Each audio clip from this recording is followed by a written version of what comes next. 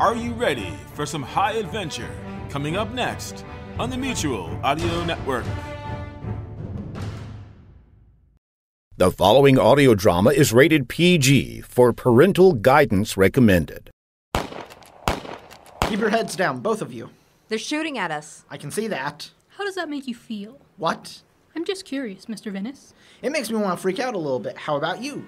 Oh, this isn't about me. It's about you. What is she talking about? The podcast she's doing. You agreed to it. I know that, but bullets are whizzing by my head and affecting my memory. Sorry. Do you want me to shoot back? No, that'll only make them mad. They're pretty mad as it is. Come on, I bet I can take a couple of them out. Tabitha? Here, give me your gun. Wow, listeners. She just took out 2 of the gunmen shooting at us in this alley on the outskirts of town. What listeners? What is she talking about? For her podcast. She's not broadcasting this live, is she? No. I have to edit it in post. In what? Just focus on keeping your head down, Lou. How does it make you feel, Tabitha, to shoot 2 assailants? Can I be honest with you? Please do. It feels pretty awesome. Tabitha! Head down, Lou. That's 1 more down for the count. Listeners, this is the height of what it's like to shadow the private detective, Lou Venice. Please tell me this isn't live. You haven't been listening to me. She's going to record a bunch of stuff and edit in post-production. You're speaking a different language. Talk English. She's going to put together the best bits from her hanging out with us the past couple of days. And cut out the bad stuff? Absolutely. So about here would be a good spot to cut and go back to when we first met. Cut? What's that mean? She would edit her recording about right here. Right here. Yes, keep your head down. And so that's what I'd like to do. Shadow Lou? If he'll let me. For your podcast. Yes, it's called Handcuffs, a short history of crime detection. Do you have a lot of listeners? A few. That's great. I'm sure he would be fine with it. Really? He needs all the good press he can get. Is he coming into the office today? Oh, he's here. He sleeps in his office. That's dedicated. No, his wife booted him out a couple of months ago and he's cheap. I see. But not with my paycheck. I keep the books and pay myself what I think I'm worth. That's nice. It sure is. So should I come back later when he's awake? No, hold that thought. Lou, get up. Time to get some work done. He's on a case. He sure is. Can I ask what it is? He's been shadowing a husband for a certain wife. Oh, one of those kinds of cases. That's right. I didn't think most detectives took those kinds of cases. Lou does. Tabitha? Are you decent? In what way decent? As in, do you have a robe on? Hold that thought. Ew. Wow, I'm about to meet my first real private detective. Yeah, well... Is it morning or afternoon? Oh, hello. Jamie Evans. Lou Venice, private detective. I call him the Uncouth Sleuth. Not to my face, you don't. Have you made fresh coffee lately? Not since a couple of days ago. You've been on surveillance, and I don't touch that stuff. There's some left in the pot here. It's from 2 days. That is good stuff. Ew. Mr. Venice, I'm wanting to shadow you for my podcast. Just say yes, Lou. What's a podcast? Lou, What? say yes. Yes. Great, when do we start? And just like that, she edits out all the other junk that we don't want people to hear. That's right. I'm curious how you're feeling about the case right now, Lou. Not all that great, if you want me to be honest about it. Into the mic. We're getting shot at here, Jamie. You need to speak into her microphone if you want your voice recorded. Watch it. So, let's do this again. How do you feel about the case? It bites really hard, and you can quote me on that one. Give me that gun. I've got it. Do what you do best. What would that be? Ask him. Don't ask me any more questions. I'm trying to remember if my life insurance is paid up. It is. I paid the premium last month. Who's the beneficiary? I am. Duh. So as the bullets sail all around us, I think it might be good to remind the listeners of how you got to this point. I said yes to taking the case when I should have said, not on your life, I'm going on a staycation. Watch it, there's a thug at 9 o'clock. On it. I think you killed that guy, Tabitha. Oh. Did you want me to wound them? I can do that. Lou, remind us of how you got to this point in the case. I just did. I'm going to need another clip here in another minute. Can do. Lou. Yeah, okay. I said yes to tailing the guy for the wife, and so we did. And how did you start doing that? We were staking out the guy's apartment. That his wife didn't know about. Shoot that guy over there, please.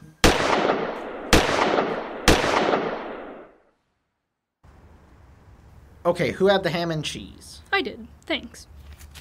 Here, Tabitha, you had the hummus on rye. I did not. Don't joke about my sandwich. My apologies, bologna and cheddar. That's more like it. This is exciting. An actual stakeout. Here, let me start recording. You're not really all that great, Jamie. You sit around all night long with not much happening, and you eat out of a bag, and you start to get sick of your own stench. But you're on the case, and that should excite you. Yeah, whatever. You got mustard on this, Lou. You like mustard. Not with my bologna. With my roast beef? Sure. With my turkey and Swiss? Absolutely. But not with my bologna. I like mayonnaise with my bologna. Noted. So what do we think is going on behind those closed doors right now? You mean the guy's place? The guy we're tailing? Yes, him. What is your podcast rated? What do you mean? Do kids listen to this thing? Folks of all ages listen. Then we shouldn't tell you what's going on. Oh, you mean that nice lady who knocked at his door and went in is... Yes, she most certainly is. Wow, this is wild. What happens next? The fun part. Not really. Don't listen to him. What happens next? Lou, I'm about to leave the car and go get some evidence of the affair. Evidence? What kind? you don't want to know. Your listeners should hear this, Jamie. Hand me that mic. So, hey there, listeners. I hope you're all doing okay tonight. This isn't live, Lou. It's not? You're kidding me. She's recording it to edit later. You're speaking French to me, and I don't know French. So, Lou, the evidence. Yeah, right, the evidence. Listeners, I'm about to take my camera and I'm going to sneak up to the perp's window. Perp? Really? And then I'm going to take some artistic photographs for use in the upcoming divorce case. What kind of pictures? Jamie, come on. It should be obvious. Let me surprise you. I'll take a couple hundred and we'll go enjoy them in my favorite watering hole. But... Hold that thought. Photographic proof? Let your imagination go wild, Jamie. What are you... Oh, ew. My sentiments exactly. And he enjoys doing that. Enjoy is such an overused word. What would you say then? Let's just say he's good at this part of the job. Ew. You said it, sister. Uh-oh. Why is he running back? Get ready to hold on. Go, go, go! Floor it! Get in it and I will. What happened? You don't want to know. Just drive. Lou. Okay, fine. I got plenty of pics. No prob. But... He saw me. Lou! He saw you. Doesn't that mean the case? How do he see you? You're an Olympian athlete when it comes to taking... Yeah, my guess he's got infrared alarms or something. Or he's onto his wife and being onto him. Aw, man! Does that mean the case is closed? Nope. It means it got a bit more complicated. This is getting monotonous. It is making the recording a bit difficult. Because we're getting shot at. Keep your head down. You got him. He's bleeding from his chest. Probably won't be for too much longer. I don't understand. What happened to the hail of bullets? Good question. Does that mean this part of the case is over? Not by a long shot. Pardon the pun. It's pardoned. So? Keep your head down. It means they're regrouping and trying to get a better lay of the land. What for? To kill us. Haven't you been paying attention? I'm just trying to make sure I'm recording all of this. Just so you know, Tabitha, this whole podlatch thing was a bad idea for the agency. I've got 2 rounds left and then I need to think about reloading. Why? So you can commit more mass murder? Stop exaggerating, Lou. I got into this business to detect things, not shoot people. But you're not the one doing the shooting. You know what I mean. I think a couple of them are trying to get around behind us. I take it that's a bad thing. Yeah. Lou, with the bad guys closing in on all sides, I was wondering, what's going through your mind right now? Are you kidding me? Right now? Anger, rage, vengeance. I'm about to pee myself, okay? Happy now? I'm about to relieve myself all over the place. Lou, cool it. Whose name is on the door? Yours. So that makes me the boss. If you say so. I do say so, and if I want to pee my pants, I am going to do it. Have fun with that. I will. That wasn't quite the answer I was looking for, Lou. Tough. Edit in post. If you'd taken my advice and submitted your invoice, What? we wouldn't be in this situation. Shoulda, coulda, woulda. That should be on our letterhead. It's true though, Lou. You did make the decision to pursue the case further. I thought we needed to dig a little deeper and see what was actually going on. Thank goodness I had my recorder going, or I wouldn't have it for my show. Yeah, lucky us. Over there. On it. Tabitha. What? I wounded them like you asked me to. Still. They aren't dead, are they? How often does a detective spy on his own client? It happens more than you might think. Especially with us. 2 days ago, the doc. One more. 1 o'clock.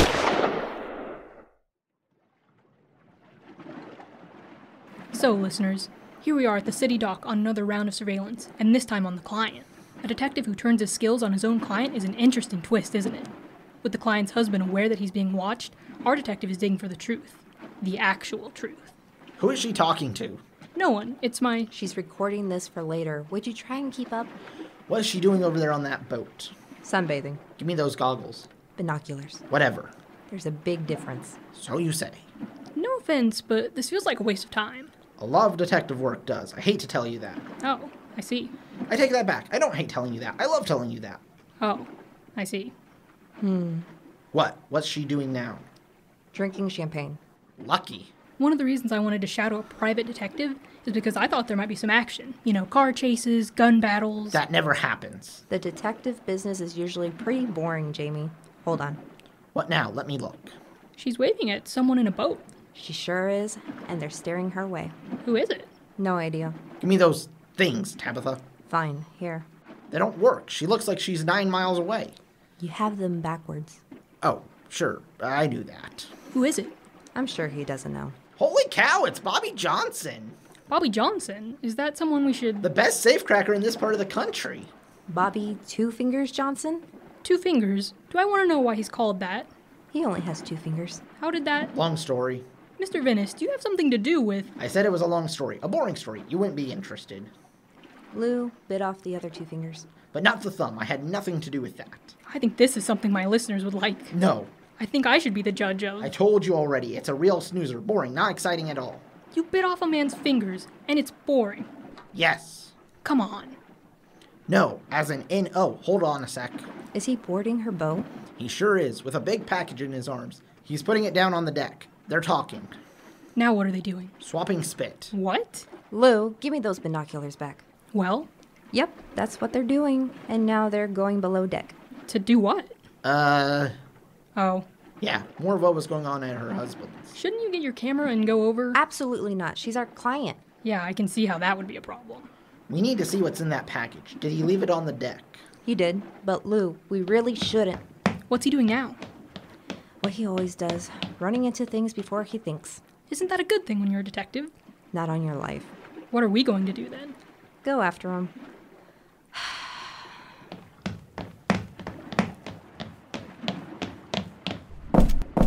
Lou, we have to get out of here. Hold your horses. We need to know what Bobby brought on board. Should I have my recorder going on now? No, go away. You need to hurry up if you're going to look. Stay over by the railing. Shh.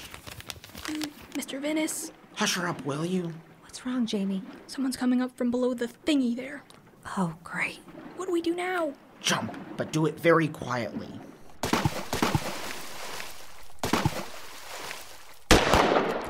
Just how many thugs did they send? Enough to call attention to ourselves.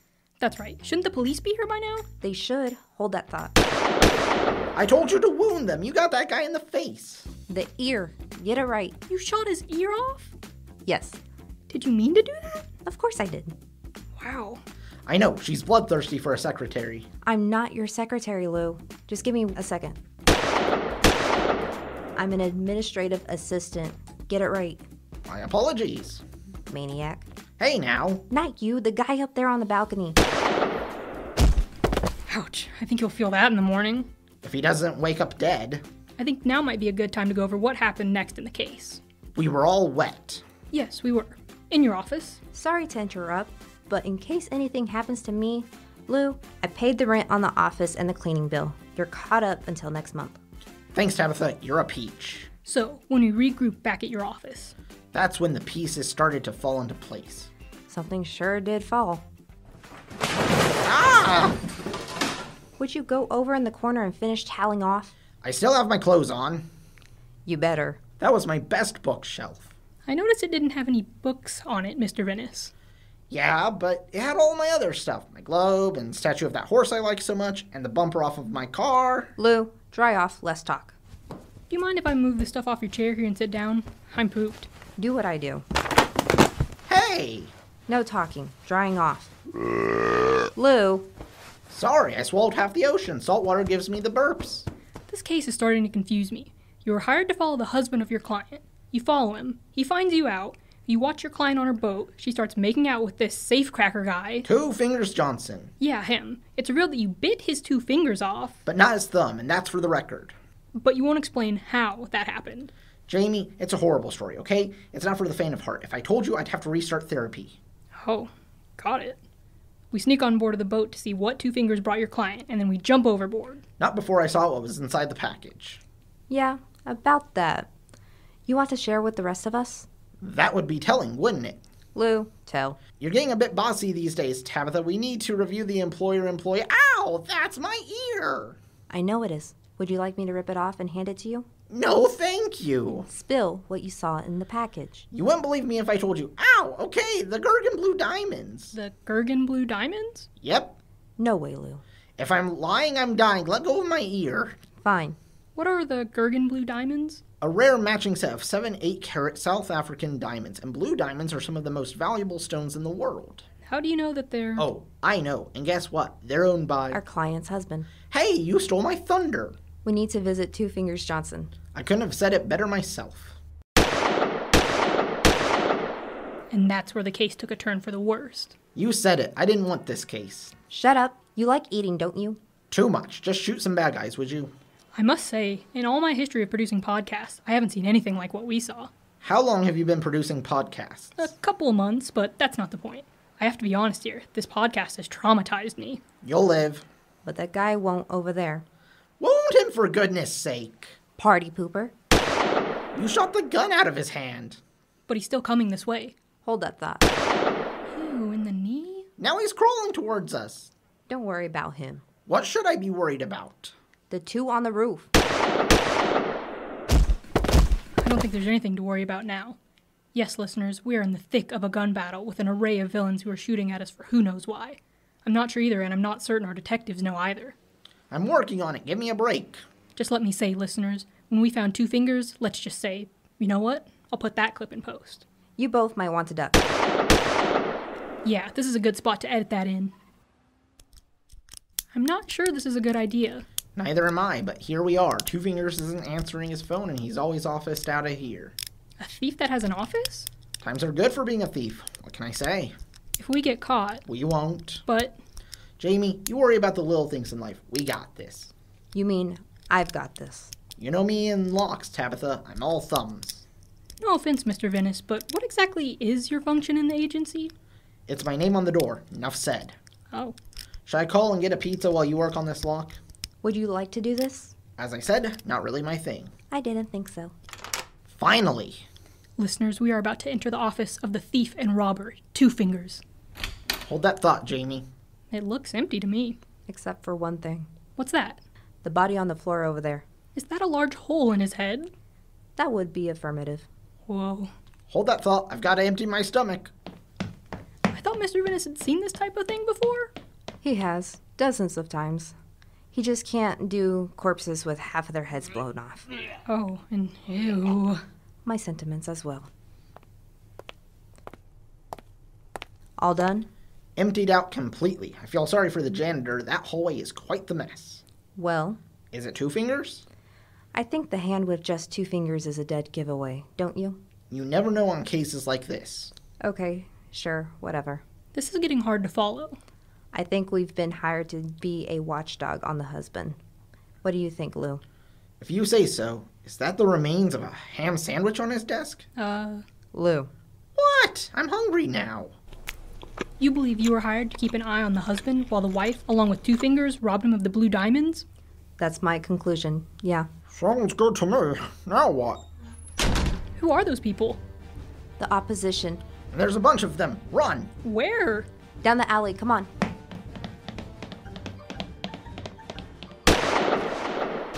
And here we are, caught up in everything on the case.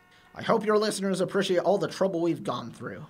I hate to tell you, Lou, but I've only got 2 shots left.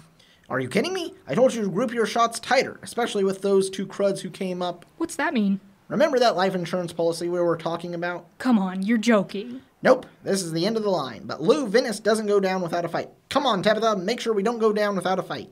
Sure thing.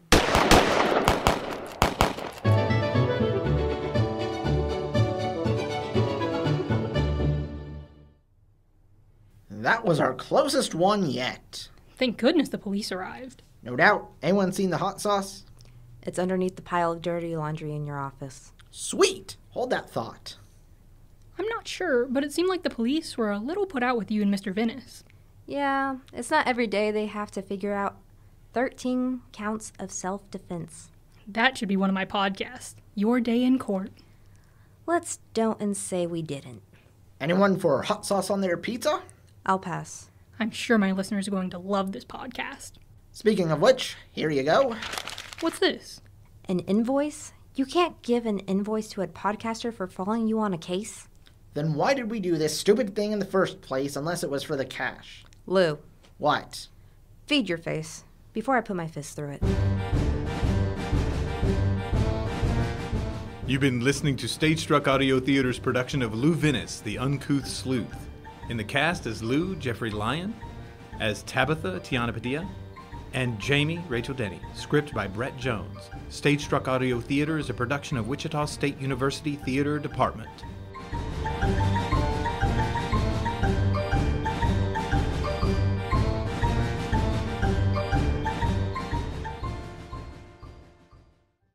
This is Jack Ward, and on behalf of everyone here at the Mutual Audio Network, we wish you, your family, and all your friends safe harbor during these difficult times.